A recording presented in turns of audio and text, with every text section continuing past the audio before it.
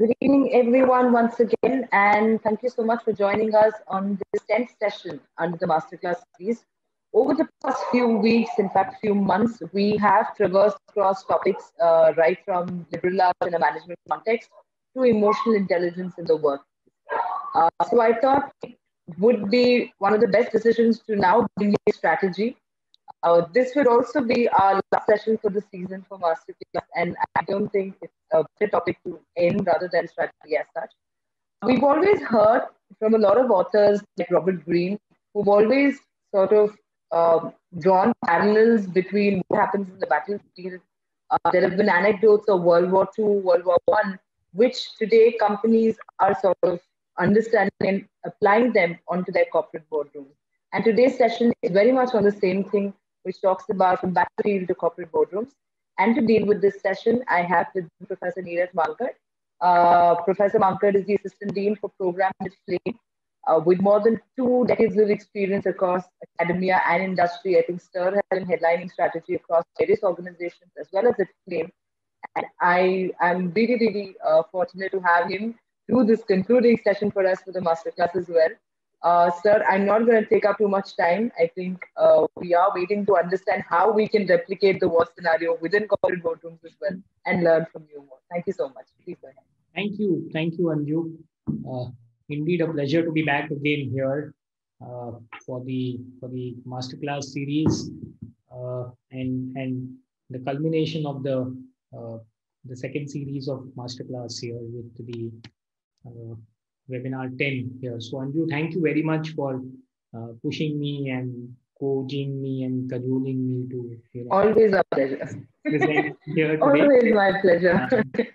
I, I I'm pretty happy. And when when Anju told me about this over the last perhaps a year and a half or 2 years, I've been quite interested in this topic and trying to figure out if there are parallels and so on. And moreover, a small anecdote, Anju, before I begin here.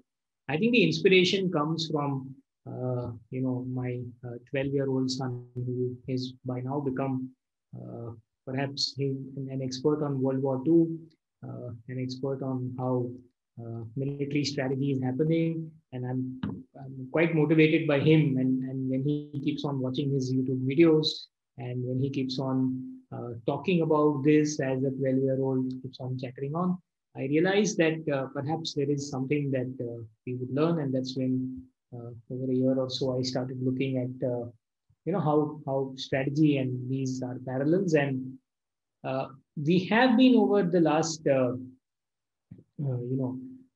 couple of decades, there has been a lot of work that has been done. A lot of people have been speaking about connections between military strategy and business strategy as such, though they both are widely different in terms of the environments that they deal with, the nuances that they deal with, but perhaps there is a possibility of some parallels coming in. And as we go along, perhaps to all of the attendees who are here, I might be able to make some sense, hopefully, and give you some parallels which you could take through. But please be mindful that this is just maybe a 40-minute or 45-minute or session, and therefore not too detailed, but I'll try and perhaps give you a flavor of what happens, and maybe many of you might be wanting to go ahead and take a look at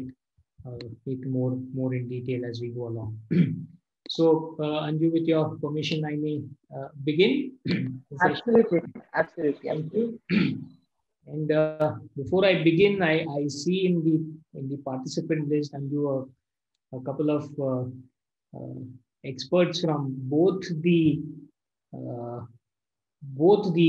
arenas, if you may.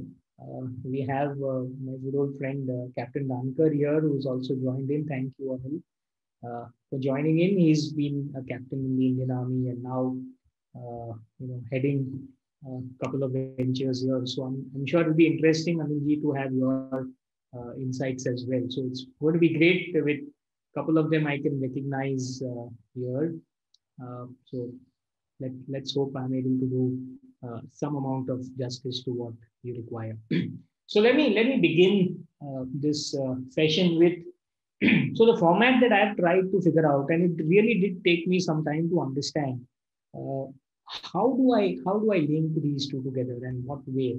So I'm going to talk about two or three different scenarios, two or three different battles, which are sort of historic, and perhaps most of us, if not all of us, are aware of these battles and these military maneuvers there, and then try to somehow link this with some of the learnings that strategy researchers or strategy formulation folks can have in terms of what they would be able to gain out of this. To end with, I will give you some examples from the corporate field, linking what you have seen in these three scenarios that I will present, and hopefully there will be connects that we will be able to make from this. So the first of the battles is an iconic battle during the Napoleonic Wars, which is the Battle of Trafalgar. And the Battle of Trafalgar, which happened in 1805 between Napoleon, who commanded a fleet of ships. Napoleon, at that point of time, those of you who are aware, had conquered most of Europe and had his eyes on the conquest of Great Britain. He wanted to take over the entire British island there. To do that, he had to come in from the sea, from the ocean. And the difficulty there was that the British army were the champions, or if you may, the conquerors of the ocean. Since long, they were the ones who won wars there because they were mightily experienced and had great amount of experience in naval warfare from that side. But in the Battle of Trafalgar, the British Navy, English Navy at that point of time, was highly outnumbered in terms of the Spanish and French fleet that Napoleon commanded. At that point of time, the British commander there, Lord Nelson, was a very well decorated hero who had won a lot of wars before. He had driven off a lot of naval conquests who were trying to come to Britain back to their waters. And so he was a very celebrated hero. And what I want you to focus on is take a look at what were the challenges out there. The challenges for the British here was that there were 27 ships. I'm not getting into too many details at this point of time. You should go ahead and do a lot of research on this if you wish. But what was important here was that clearly from a resource perspective, I'm going to use these words, the British fleet was outnumbered. And everyone on the British side, including Lord Nelson, feared that this would be perhaps a stumbling block for them. But Lord Nelson devised a careful strategy. And the way in which the strategy was formulated, created, is going to be explained to us in this particular video that I'm going to show. It's a very beautiful video which comes from History News Answers. It tells us about what happened in that era.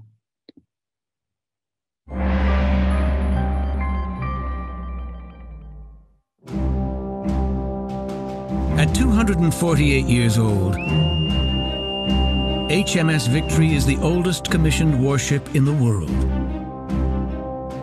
She's most famous as Lord Admiral Horatio Nelson's flagship in the Battle of Trafalgar in 1805, when the British Royal Navy was up against the combined fleets of the French and Spanish. Victory is a first-rate line of battle ship. She carries 104 guns spread across 3 decks. Whilst there are some very large ships in the French and Spanish fleet, the majority of them are 2-deckers, smaller ships, so Victory would tower over them.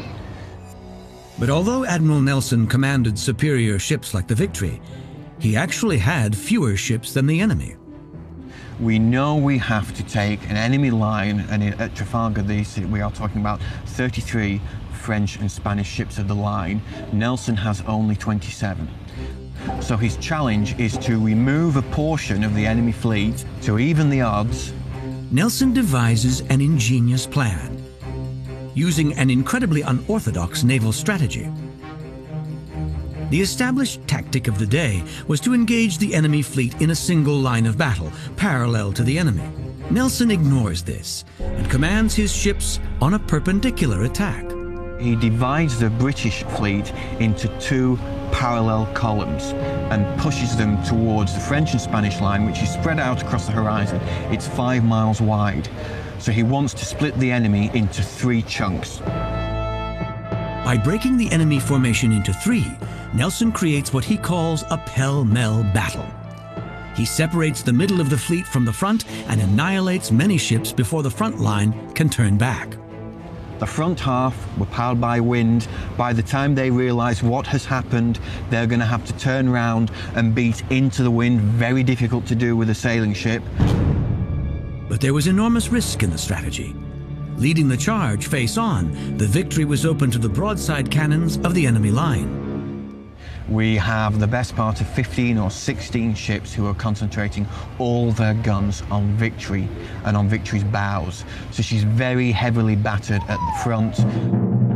The sails are cut through, the steering wheel's shot away, a lot of damage is done to the hull. The upper decks are raked almost continuously by fire for a couple of hours. So they're a scene of absolute destruction. She's very, very badly damaged indeed. But the Victory cuts the enemy line. The British ships overwhelm the center and rear enemy guard, and though Nelson is mortally wounded, he witnesses victory before taking his last breath. And HMS Victory lives up to her name, leading the most decisive British naval victory in the war.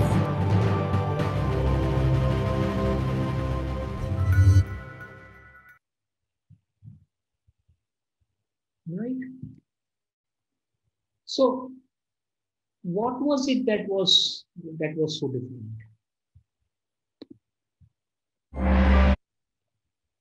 The formation. And they spoke about the formation being unorthodox. As naval strategy in that time, the ships, when they went to battle with each other, they formed a single line linearly, and they confronted each other. And this is something which Lord Nelson realized, that they do not have a chance of victory if they used this conventional method. And therefore, he devised this 2-column strategy. Very, very unconventional that time. It was high risk. But in the end, they managed, and there were quite a number of ships which they captured, they came back with, they won without losing any of their own ships. So I think, why was this possible? What is the learning that we have as people who look at strategy? Insight, moving the pivot, thinking differently, and out of the box. Out of the box, we always talk about in the corporate world. But here is an example from Lord Nelson in the 1800s, thinking out of the box. It takes courage. It takes risk. It, more importantly, requires you to identify 1 or 2 crucial issues that are there to be addressed. And if you are able to figure out those crucial issues and focus your resources and actions on them, that's a good strategy that works. Lord Nelson also had this interesting way of communicating, and I mentioned communicate, because I can't stress enough on this. As a leader, you must communicate what your strategy is. He had what was called as tea parties with the commanders of each of those vessels, where he explained to them, he outlined to them. He got them thinking about this, getting them on the same understanding that he himself was. And that's where you see how Britain won this particular battle. And the three learnings that you will get from this victory. Let's look at the other one, the Gulf War. Many of you might be remembering the Gulf War in the 90s, when the infamous Saddam Hussein of Iraq took over Kuwait on 2nd of August, invaded and occupied Kuwait. Multiple reasons for why he did that, what he did that, but that's not of interest for us. And the Allied forces, 33 coalition nations, started air tracks. Iraq increased its ground forces. At some point of time, it was estimated to be 540,000 men, 4,000 of the 5,000 tanks that they had, plus other armored vehicles. They also had the advantage of sort of the environment that they were conducive, they were aware of. They had fought before in that environment. And General at that point of time, General Scott, he was the one who devised, who was leading the US coalition. And he devised this strategy. You first went in for an air attack, and then there was a left hook. What did you do? This was the time. So if I may to give you a minute of background on what happened at that point of time, was that the US allies, using air attacks or using their massive resources of combined ground forces, would have definitely overthrown the Iraqi at that point of time. But what would have been the collateral damage? It was estimated to be extremely high. And therefore, the first option of attack, the ground forces, the ground attack, was feasible, but not preferred because of the loss of lives on the US side it would have. There was no doubt in anybody's mind that they would capture it. But at what cost? And therefore, while the entire media, while the entire world was focused on that one part of ground attack which they thought the Allied forces would make, here was a deviation that General looked at. The air attacks continued. The air attacks resulted in the Iraqi army not able to, make use of their tanks, because they would have come out in the open, easy targets. Other armored vehicles, so it restricted to a large extent what they could do. And why at that point of time, the left hook came. And what's the left hook? It's something in military strategy that's called an envelopment strategy. What you see here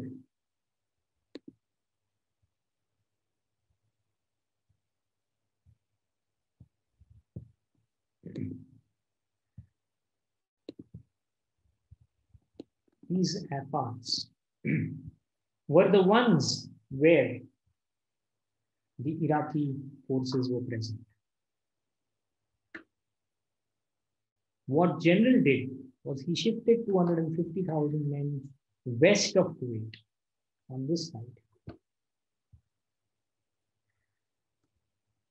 Here. And then moved them further down towards Iraq and moved them a little north. Once they began this attack, the shaping operations, which it was called, this force which moved on to north launched the left hook. And they surprised the enemy where they were least expected to come in. And that is actually how the Iraqis were completely surprised as to what was happening. So,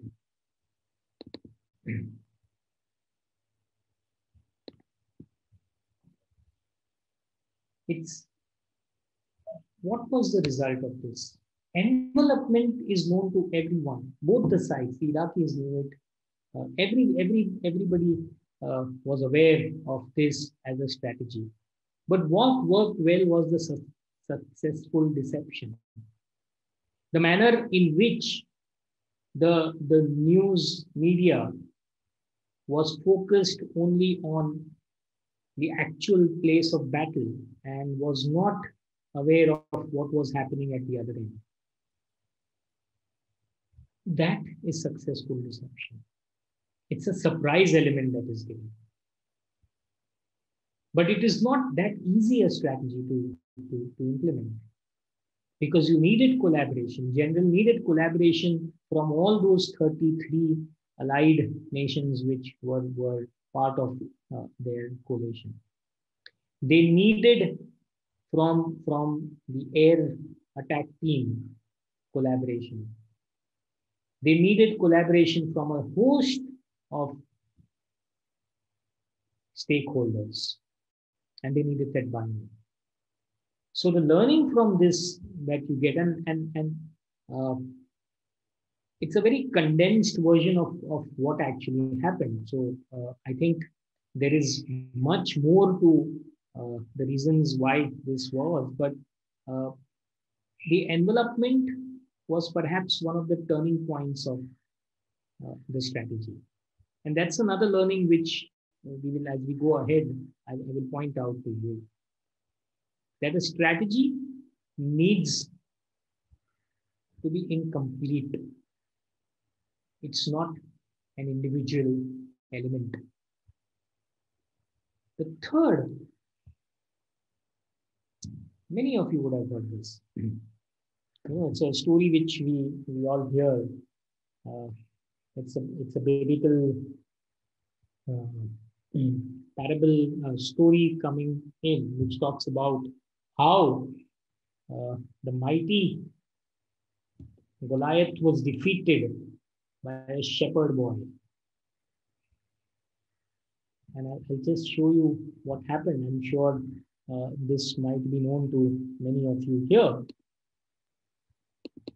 Let me share with you. To secure the promised land, the Israelites must defeat the Philistines. But King Saul has lost God's blessing. And now he faces the Philistines' greatest champion, Goliath.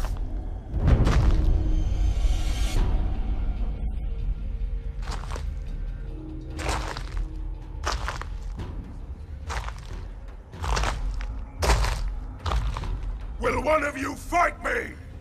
Israelites, you win! And the Philistines will be your slaves. I win! And you will be our slaves. Someone must fight him! Not you, Jonathan.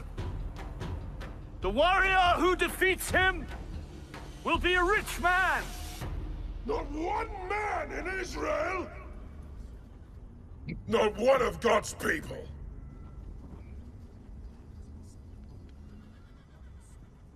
I'll do it. David, you're no soldier, you're a shepherd. Yes, a shepherd. As I protect my sheep, God will protect me. Where is your faith? Where is your God? I will kill him. You'll need this.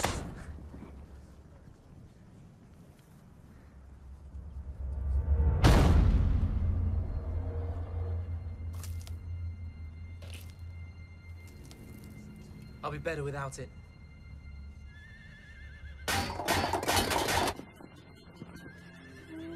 Yea, though I walk in the valley of the shadow of death, I fear no evil. You are with me. Thy rod and staff, they comfort me. You anoint my head with oil. My cup overflows. Surely goodness and mercy shall follow me all the days of my life.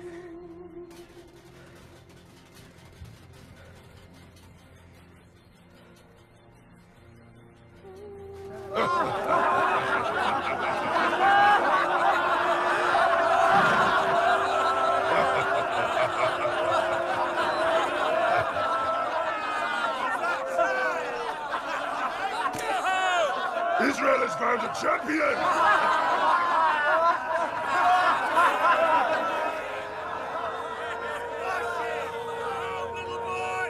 Don't waste my time, little boy. You're too young to die. I will fight you!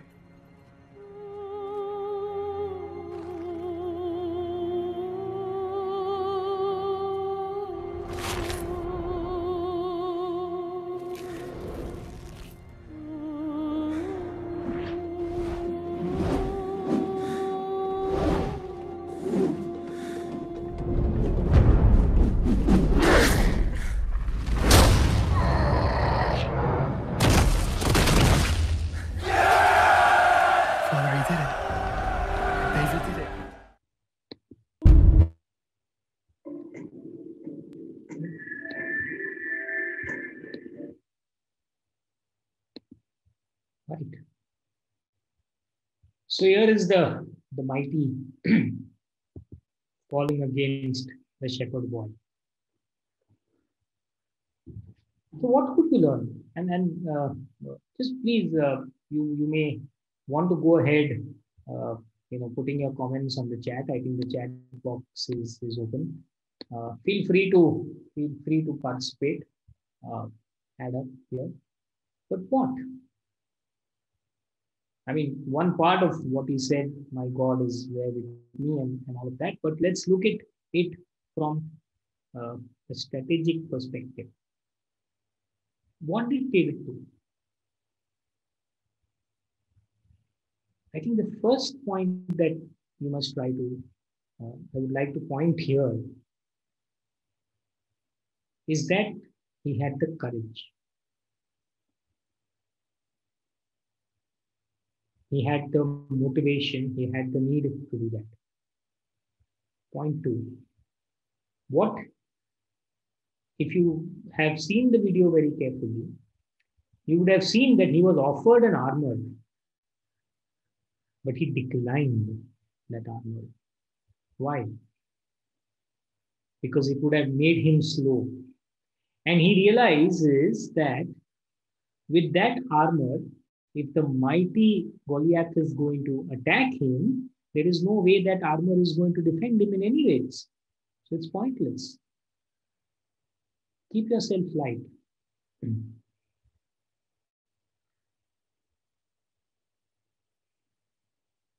He realizes that the only part of the giant's, Goliath's armored figure that is unprotected, and he attacks that part. Sorry. What do we learn from this? Relative strength can help in overcoming relative weaknesses. What was David's strength?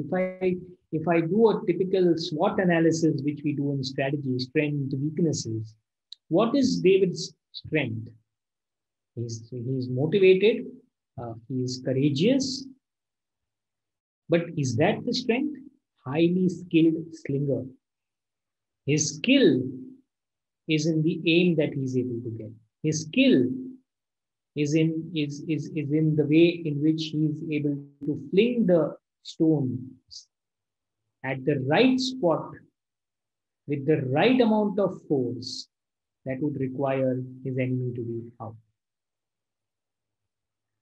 He got a strategic advantage, which we in companies try to figure out what that advantage is. And we try, many a times you've heard of corporates, companies talking about advantages, competitive advantages.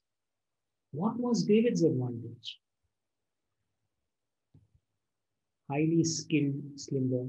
He knew where to focus on, and he put that focus into use. So these are three instances that I have spoken about. And there are multiple. If one does, if one is interested in this, you could go ahead and take a look at perhaps any of the major battlefields that you could think of. You could look at the Mahabharata. Look at what Krishna spoke about in the Gita. A lot of strategy comes out, learnings comes out from both of them. One can look even at recent victories that we've had when it came to the Kargil. It's all about how the strategy is formulated. I could go into a lot of details about each one of these and try and focus on what went there and how the entire, but in the interest of time, let's move ahead. How do we navigate strategy? What do we think, therefore, strategy is? We've seen these three instances of a clearly under-resourced Navy, of a clearly largely resourced US force against a smaller army, and of precise focus and skill. What is strategy? Strategy is all about identifying the challenge. It's all about focusing and coordinating efforts. You need to identify those challenges. You need to acknowledge that these are challenges. You need to spend time in understanding those challenges, detailing those challenges, and then focus on how you are going to overcome these challenges. Focus on what resources and efforts you will require. And that's why, as strategy researchers, we think it's extremely difficult task to look at a good strategy, arriving at a good strategy.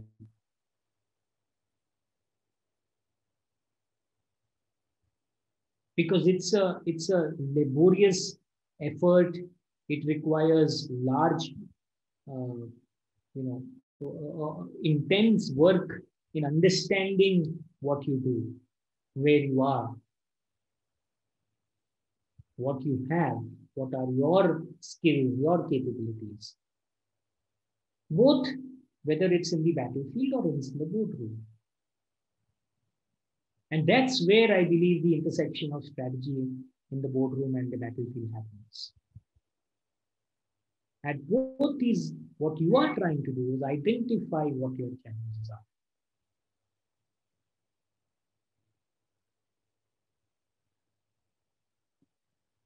So some of the examples that I may want to give you from how military strategy comes in.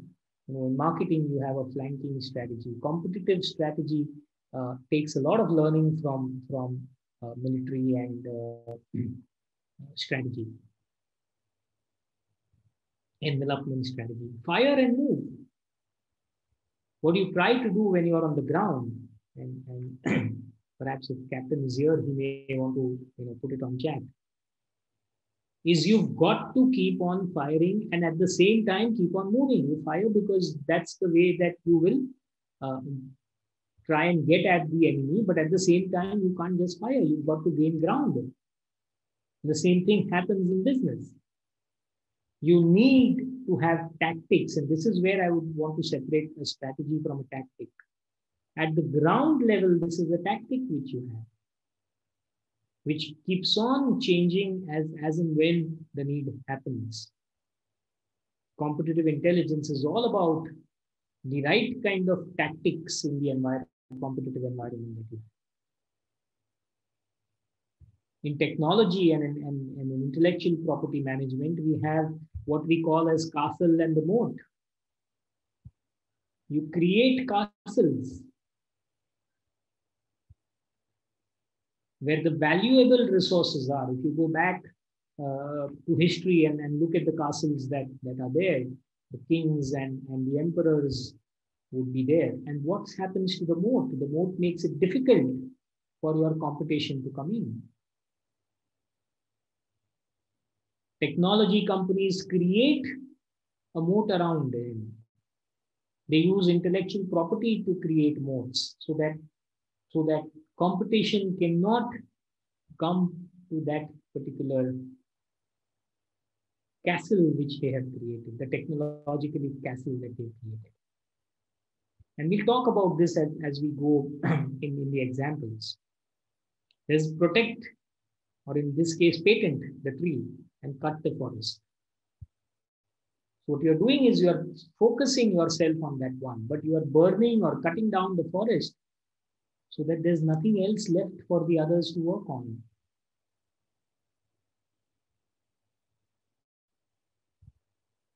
Companies do that. You patent the most important part of the technology, and you publish all the parts around it, all the technology around it. It's published in the open world. And therefore, everybody has access to it, and therefore, it's not useful at all. And giving you the competitive advantage, you have the tree with you.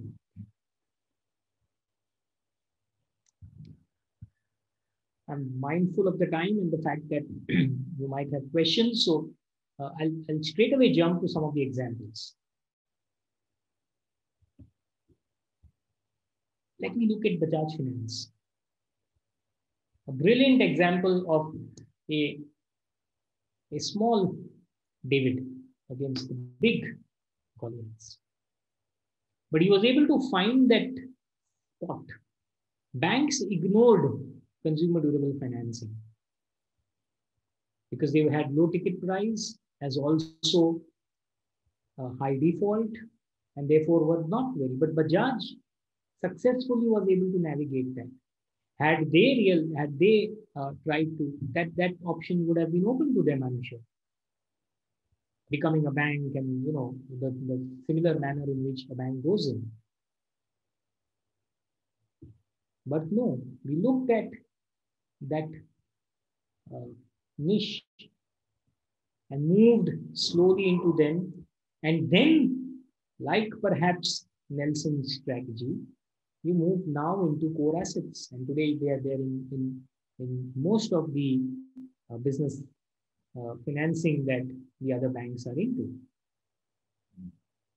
And we all know the story of Bajaj Finance. A brilliant example. Some other examples.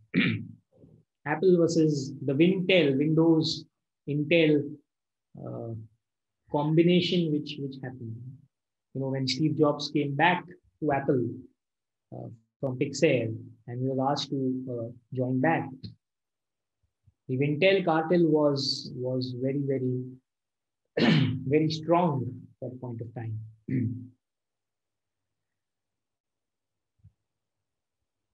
And how did he navigate that?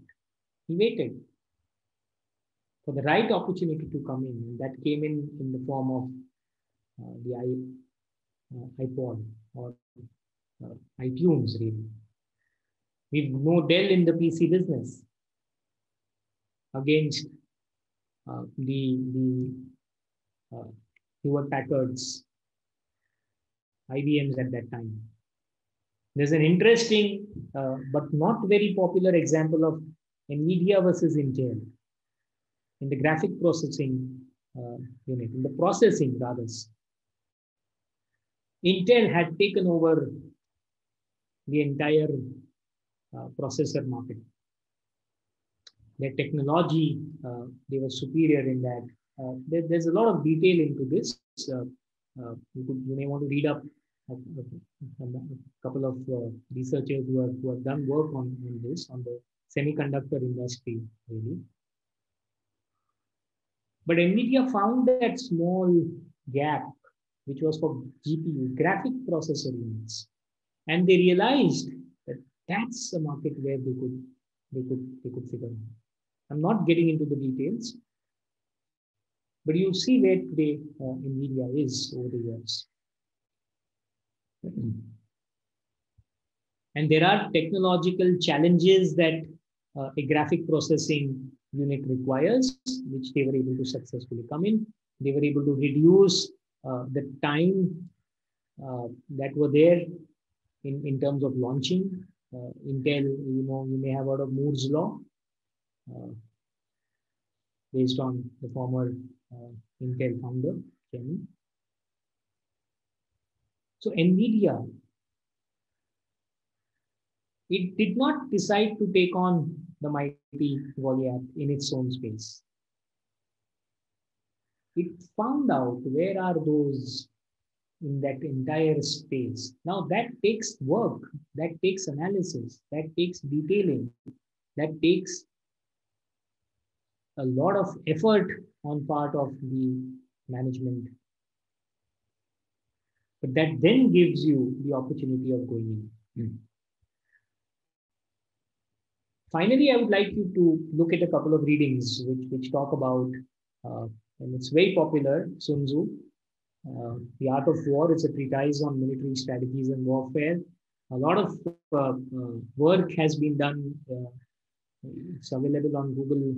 It's available on a lot of books as well, where Sun Tzu's 33 or even more pointers are given for business strategies to look at. I would also, recommend to you looking at Chanakya Niti, who was a teacher in Takshila. You all heard about him. Is credited for Chandragupta's rise to power, work on diplomacy, strategy, and so on. So there is a lot of connect that one can get, although these two are very, very separate. But the bottom line here that I want you to take home with is the definition that we spoke about strategy. Is the identification of challenges, focusing and coordinating efforts and resources to bring about a competitive advantage, which we talked about. Any questions? I'm happy to answer. Thank you so much for a patient hearing. Yeah. Thank you so much, sir. It's indeed been a wonderful session in terms of understanding how strategy could be applied to the corporate boardroom. So I would urge the participants as well, in case if you have any questions, please use the Q&A box on the screens to put in your questions and we'll take them right now. But before we go on to the audience question, we obviously, strategy is such a vast topic, and naturally there have been similarities that have been drawn across from a military warfare or military situations to the boardrooms till date. But what is it that makes it a difference? There have been many companies that have possibly, adopted successful strategies that were used in, let's say, World War II or likewise, but they've not been able to succeed. So where is the line which says that, it may be strategy, but how do I make it successful? I think that's a very pointed and a great question, Anju, if I may. Because like I mentioned in one of the slides, these strategies are known to everyone. What I talked about, and what you will hear in the strategy books, lectures, sessions, you will do the readings, you will find that it's all open, public knowledge. And therefore, how do you as a company succeed while your competitor doesn't? And that's where uh, I was trying to focus on in that definition that I said. And what surrounds that is the amount of hard work, the amount of detailed analysis that gets into, the amount of how well you are able to know yourself and your competition and your market. So strategy is not about product differentiation, or strategy is not about looking at a cost leadership. A strategy needs to be over encompassing all these items. It's also a kind of an orchestra, if you may, where all the different types of musicians come together to create a holistic piece, which seemingly looks from the outside. When I look at NVIDIA's strategy, I think there's nothing great that they did. But in order to arrive at that decision, the work that has gone into it is something that we don't understand when we view it from outside. But that's the amount of effort that you need to take. And that's why when you look at creating strategies, there's a great amount of effort that goes into it. And perhaps, successful companies are motivated, or they are putting in that great amount of effort. All right. So as a follow-up of this, where do tactics figure out in this? Can we then very safely say that in a company which focuses completely on strategy, but is not supported with the right set of tactics, is like a company full of thinkers but no action as such? So where does tactics come into this entire picture? So I think let me go back to again Lord Nelson. Right? You saw that video, and he knew that he had 27 ships, but he also knew that the gunners that he had were perhaps the best at that point of time. He also knew that the guns that he had were superior. What are you doing? You know you have the resources. You know you may have lower resources, but you also know that you have the skills to reconfigure those resources in a much better manner than the others would be having. Now, when you craft a strategy, you need to have supporting tactics which seemingly help you course correct at all point of time, which is what happens if you go into a battlefield. You may have had, in fact, I don't recollect the person who said this, but they said that all strategy falls out when you are in the battle, when you are actually there in front of the enemy, because it's tactics that will. So you do know a broad vision, you do have a broad kind of a path that you've got to follow. But tactics is where you need to change in the market as the situation develops there. So you've got to have combinations of both.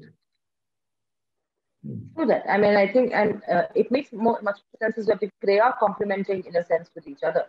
You wouldn't be able to also execute your tactical plans unless and until you have a strategy in place. I think it works both the ways as well. Yes, but a caution here, Anju, is that many companies look at tactics and assume that they are strategies. Right? So lowering, price is not a strategy; it's a tactic. Right? Cost leadership becomes a strategy.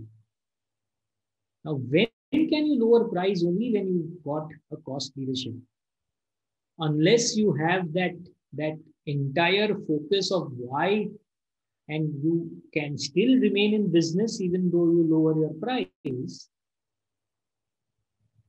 you are going to keep on lowering your price as a tactic, not as a strategy. The strategy is cost leadership. And when you get there as a cost leader, then your tactic could be either I'm holding the price or I'm lowering the price as and when I require. But without having the strategy in place, you aren't able to look at the tactic. So I also have a question here from Amrita, who is doing the session right now. She's just started off with her entrepreneurial venture, and she is wanting to know that what would be the 5 major takeaways if you had to recommend from the so many other wars, so many other major wars that have happened. That an entrepreneur, nascent entrepreneur, she's a first generation entrepreneur, if I may, yes, she's a first generation entrepreneur, and she wants to know what are the top 5 things that come to your mind that she can sort of adapt to her company as well. I think her business is into a clothes line. She's started a clothes line for women and men both together. Okay, good. But, Anju, I'm not going to give her 5 for free. If you want 5, then maybe we could meet at Starbucks sometime. And that's over what it would be. But I'm going to give you a couple of them, right? For you to start thinking. The first that I would like you to definitely work on is the focus that you have. And companies that don't work on focus, companies that don't get their focus right, will not sustain themselves over a period of time. So whatever it is, you've got to get your focus up in place. The second is, it may sound a cliche, but there's no substitute for hard work. And which means that if you want to develop a strategy, you've got to put in tremendous amount of hard work in finding out what the strategy needs to be. You need to be extremely detailed in whatever analysis that you are making, because strategy is very simply put an inflection at the decision. It's a decision point that you have, whether you want to increase price or you don't want to increase price. Right? At the tactical level, it's a decision that you are going to take, right? But that decision can't be taken unless and until there's a lot of work that you've been doing. So the 2 things I think that I would like you to take away is, 1, get your focus right up in place. And second is the devil is in the details, as they say. So get to detailing, and then you will be able to create a good strategy for your venture. Good luck to you. Okay. All right. Thank you so much, Amrita. Hope this helps you a lot as well. I have another question here from Piyush. So Piyush wants to know, as an MBA aspirant, there is a lot of, I would say, cloud around the fact that if you enter a company into a position of strategy, it might really help you. So should they be focusing on that? Should they be focusing on a career placement which offers, or can they even expect, as an MBA aspirant who will complete their MBA journey in 2 years' time, as freshers, can they even expect them to be placed in strategy roles? Let me go back to the 3 examples that I gave. And if you see the common thread that has happened there is that the ones who developed that strategy were highly skilled and experienced in their area of expertise, right? So although David was not a fighter, he was an expert at the sling, and he knew. Now, if David thought that he could get a sword and start fighting with the mighty Goliath, he would not have sustained at all. Similarly, if you look at the other 2, so in order to start your journey as a strategist, you must have a fair understanding of what the business or the market is about, and therefore you must have some experience into the world of business. You must have dirtied your hands, as they say, in some function or the other. It doesn't matter whether you are on the shop floor or you are selling soaps out to the distributors, or whether you are, issuing home loan letters. But it requires you to get a sound skill in that particular area before you can move on. So there's, again, no shortcut to becoming a strategist. No shortcut to strategic success. I have a clearer question from Nalin, who says that Yeah. typically in old days, strategy planning would lead to a 5-year strategic plan. And how have timelines changed, or rather gotten impacted in view of the speed of change? So, Nalin, I think yes, there has been a change. So, the Nehruvian 5-year plans, which you had even in governance, seems to be relooked at. As we move into an environment that's more dynamic, an environment that is keeps on changing very rapidly.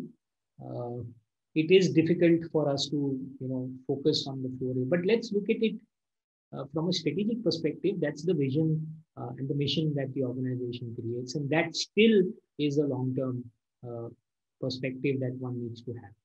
So yes, at a strategic level, one needs to look at a couple of years and take a stock every year on where we are in terms of what we had thought we would be and where we actually are, and then try and rework. So that planning needs to be done, but at the same time, it does not necessarily mean that you lose focus of the 5 years or the 10 years that you want it to be. Else, we would not be having the great companies that we are seeing over the last hundreds of years. You see IBM, you see some of the great companies here who sustain for a long period of time. All right, thank you, sir. And now I have from one friend to the other, from Professor Dumani. He's asked, should strategy and tactics be pre-planned, or can they be created or evolved as the going gets tough? How time Yes. Bharat sir, I think uh, there is a twofold answer that I would like to give, and one fold is that since strategy and tactics are both separate from each other, therefore one cannot get a timeline on the same timeline for both of them, because tactics is something that you would do depending on the competitive move and on at that point of time, whereas a strategy is a well thought through process that you would create. Strategy is generally pre-planned, must be pre-planned. Like I said, you cannot, we see this happening in today's business world. You have lots of slogans that CEOs make, right? Lots of jargons. They come on the stage and they start dancing and they say, motivate my employees, and I'm sure that's the way things are going to happen. Boss, that's not going to lead you to success in the marketplace. There needs to be effort. There needs to be work. There needs to be a clear understanding of where you want to be in, right? So to answer that, Bharat sir, strategy needs you to look at the future, needs you to do detailing, needs you to plan ahead. Tactics, you will start, depending on where you are at that point of time. So I hope that answers the question. I'm sure, and I think we're just about in time to conclude the session as well. And I think I have one more question. Do I have? No, yes. Bharat sir just says thank you. All right. Thank you so much, Professor Mankad, for such a wonderful session as well. Thank you. And like I mentioned earlier as well, I couldn't have asked for a better session to end the masterclass series. For all of our attendees, you can access the recording of this session in case if you'd like to go through it, or even our previous sessions. Quite a few of you have been part of our masterclass journey over the last few months, and I profusely thank you for that. I hope the learning interventions have been useful to you. You've been able to adapt them into your lives as well, whether you're preparing for an MBA, whether you're working in a workspace as well. Either ways, I hope they've been helpful for you as well. You can access the recording on our YouTube page. I'm just putting down the link for the same on the chat box. And I hope and wish to see you guys in other learning interventions across Flame as well. Thank you so much. And thank you, Professor Mankad, once again for doing this. Thank you, Anju, and thanks to everyone who listened so patiently. Have a good evening and a great weekend ahead.